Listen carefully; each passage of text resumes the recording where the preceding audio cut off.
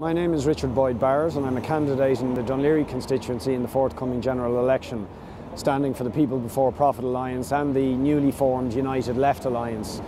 Everybody knows that this country is facing the most severe economic crisis in the history of the state. Hundreds of thousands of people have lost their jobs, tens of thousands of people are being forced to emigrate every month, and the incomes and services of low and middle income families and communities are being slashed. And all this is happening as a result of the criminal greed and speculation of bankers and developers and the politicians in the building behind me who facilitated them. We desperately need an alternative. But sadly, the main opposition parties, Fine Gael and Labour, who are likely to be in government soon, are not offering a clear alternative. They're refusing to say they will scrap the deal with the IMF and tell the bondholders and bankers who caused this crisis that they must pay to clean it up. The United Left Alliance is offering a real alternative.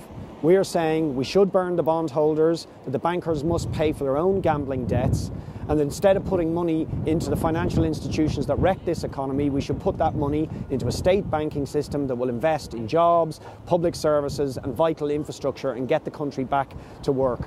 We're also saying that we should abolish a two-tier health service and invest in a proper, universal, national health service where everybody gets proper health care by right. We want to invest in education.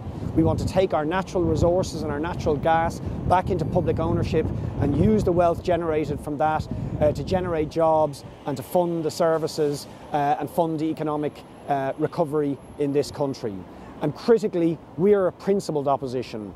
The policies we put forward now are what we will stick to in the Dáil. We are pledging that we will only take the average industrial wage, and the rest of the excessive salaries that TDs receive will be put into campaigning on behalf of people, into our organisations, into community campaigns. And we are not just going to be an opposition of words.